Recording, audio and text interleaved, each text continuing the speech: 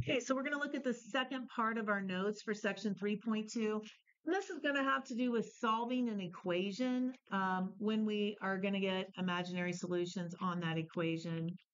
So we've already done this part. So go to this problem right here where it says day 2. Starting off kind of easy here with how do we solve this? If you had done this on the 3.1 homework, you would have actually said no solution, no real solution. But now we will always have a solution to a quadratic because here's what we would do. We would subtract 9 from both sides and we get x squared equals -9. Like I said, in section 3.1, we would have tried to take the square root and we can't take the square root of a negative. So we would have said no solution. Well, now we know that we can give this a name. And what's the name that we're going to give that solution then? What's the square root of -9? 3i. And what do I have to put in front if I have an equation? Plus or minus. So the answer to this is going to be plus or minus 3i. Anytime we have an equation and we take a square root, it has to be plus or minus. All right, over here, x squared plus 20 equals 0. We have to subtract 20 from both sides. We have x squared equals -20. We take the square root of both sides. We have to put plus or minus. Can you think of how that would simplify? Rachel? Radical. Did you guys understand why that would be 2i radical 5? That's because this is 4 times 5, and the square root of 4 is 2. We have the I, and then we have left inside the radical 5. Okay? So we're just going one step beyond what we did before. Before, we just stopped with the simplifying, but now we're solving an equation. All right. We're going to have to scroll to down here where it says day 2. Okay, we're going to solve this equation. Tell me the first step. Avery, what do you want to do? Okay, we can divide by 5. It's an equation. If it's an equation, we're allowed to divide. I like it. Good idea. All right, what do you want to do next? Let's go with you, Brennan. What do you want to do?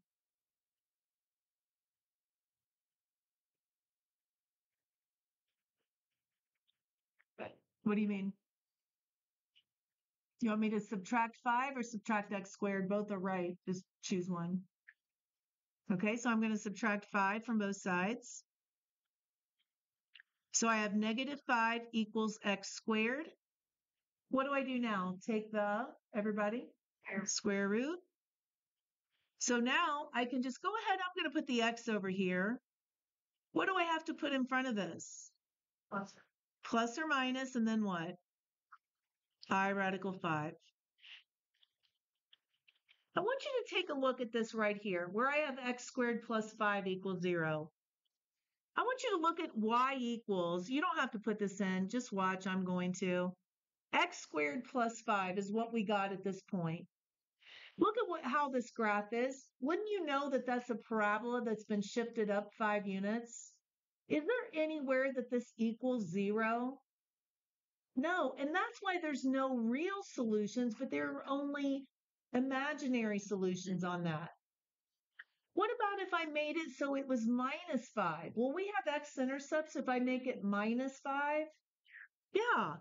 So now when I have -5, it's down here.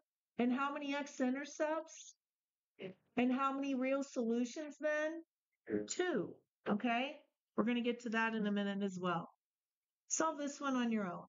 I'll be doing it up here if you need help.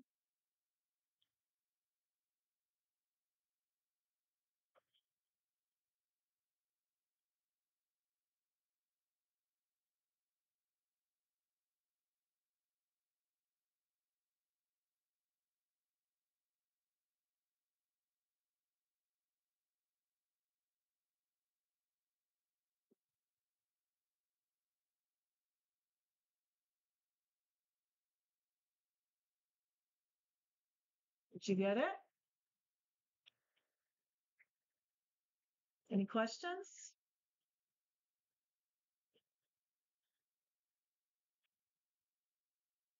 All right.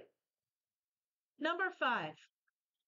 I like how well you guys work with fractions. It seems like you really don't have any fear of them. Like most of you, I think, to start this problem would subtract 4/3. You wouldn't have any difficulties with that. But I want to show you how you can clear fractions in an equation. For those of you who don't feel that comfortable with fractions, you can clear them. Remember how I said you can divide by any number if you have an equation? Well, you can also multiply by any number if you have an equation. What's the common denominator here if I have 3, 5, and 3? So I'm going to multiply this equation by 15. It doesn't change it, just like dividing an equation doesn't change it. So now when I multiply this, what's a third of 15? So now I have negative 5x squared equals, yep. Can you do this one? 20, nice. We can do 15 divided by 3 is 5 times 4 is 20. Very good. Okay, now I have some options. I can take my x squared to the right, or I can take my 20x squared to the left. I think I'm going to do that. I always like my x's on the left. It's a personal preference. It doesn't matter.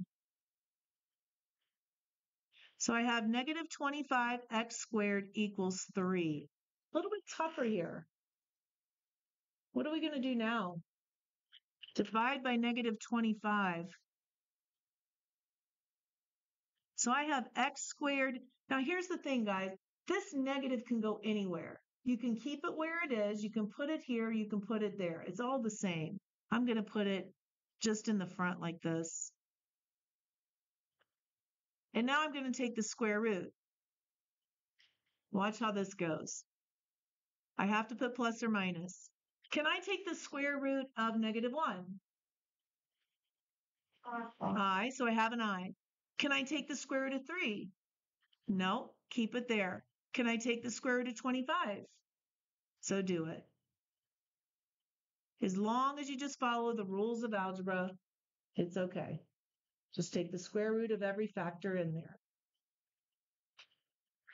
Questions?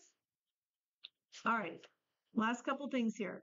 Sketch a graph of a function that has 2 real zeros at negative 2 and 2.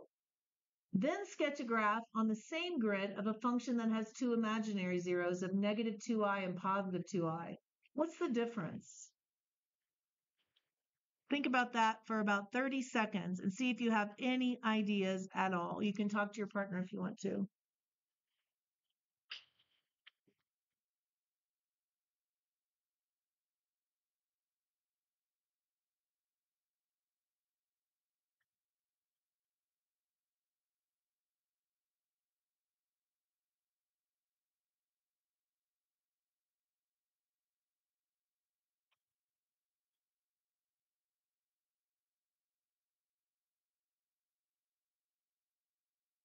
I'd like to even know the names of those functions that make this happen.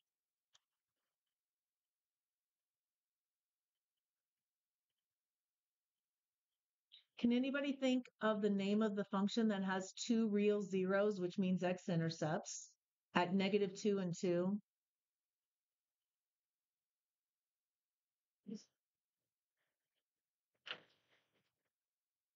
Just x squared? Okay, let's see. Let's graph that and see. Just x squared.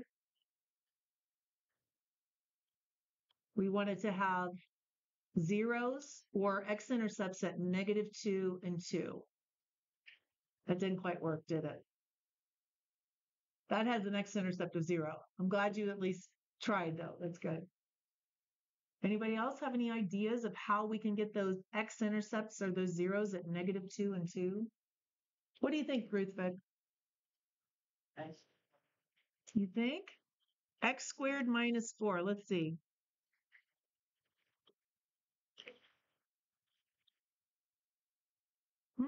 That looks good, doesn't it? Negative 2 and 2. That worked. How did you know that was going to work? Did you just guess and check, or?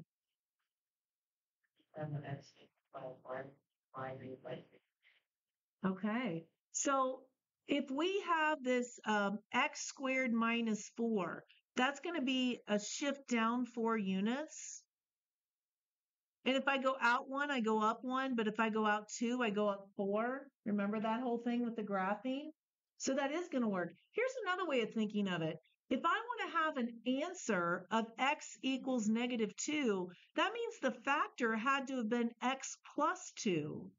If I want to have an answer of x equals 2, what was the factor? X minus 2. What do you get if you multiply that all out?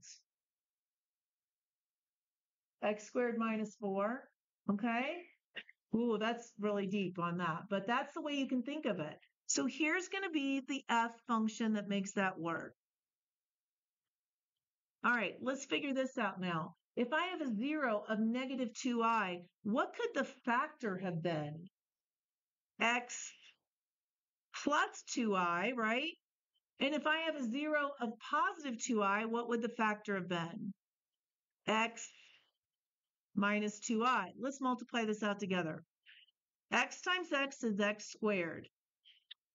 What would happen with the outers and inners if I had an x times negative 2i and an x times positive 2i? What would happen with those? Cancel out. What's positive 2i times negative 2i? Negative 4i squared. Do you remember what I squared is? So this would be then negative 4 times negative 1. So what would that become then? Plus 4. Doesn't that make sense? If I shift up 4 units, that's going to be a function that's going to have 2 imaginary zeros. Remember how we said that? Okay, tough problem there. All right, guys, we're going to see if anybody can figure this out. You might want to look back at your earlier notes to figure out what was I to the 6th and what was I to the 3rd. We never want exponents on our i's. See if you can get it.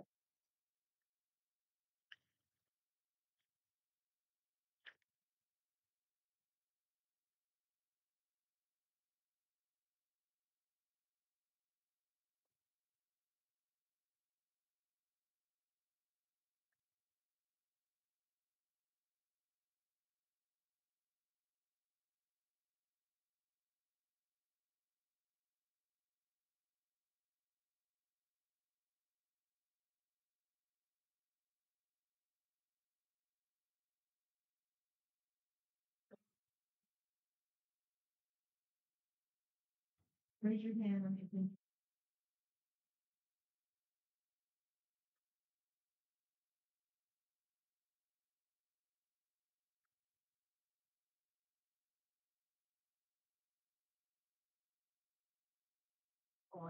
Very nice.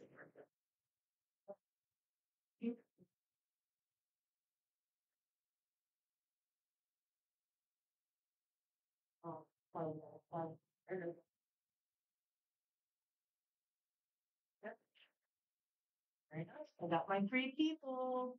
Good job. That was pretty fast. How did they get that so quickly? Did anybody look back and see? Hi. But you're like working, so I'll okay. So how did you guys get that I to the 6 so quickly? What did you do to get it? Did you look back at that pattern? Remember how it goes I, negative 1, negative I, 1? So what was I to the 6 then? That was negative 1, wasn't it? So what is 2 times I to the 6th going to be then? Negative 2. And then we have 2 minus, and then what's I cubed going to be?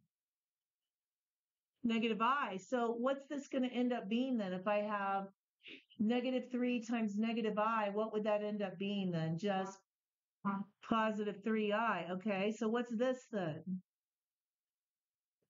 2, and then I have to multiply it by 2 plus 3i. So what's that going to end up giving us then? 4 plus 6i. Am I allowed to simplify this by just dividing by 2 and making it? No, because it's not a what? Equation. You can give me this answer, Or you could give me this answer, but you can't just go and divide it or else it changes its value. But this is a good answer. All right, guys, great job today. That was a lot of learning, so very good.